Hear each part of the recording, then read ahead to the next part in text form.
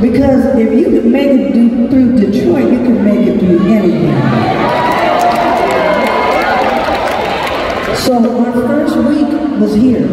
The first day that we played, my voice went out on the first show. So I had to get a shot for my voice to come back. The second day, the entire sound system went out. Everything, now, you know, we played over there in the arena, right?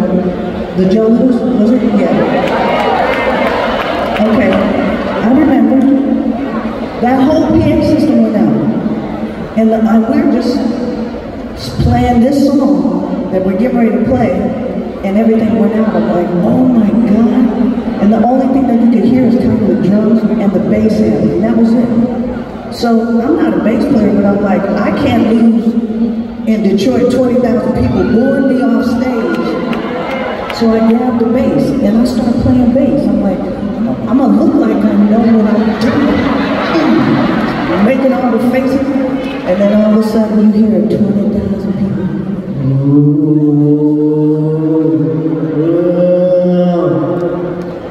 Horrible.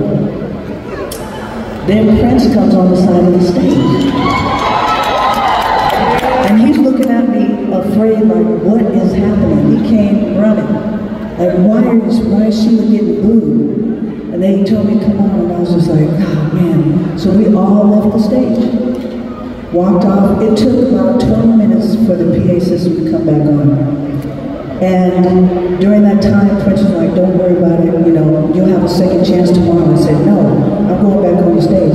He said, no, it's okay, you don't have to. I said, no, I'm going back on stage. I tore that stage up. And Detroit has been my home ever since.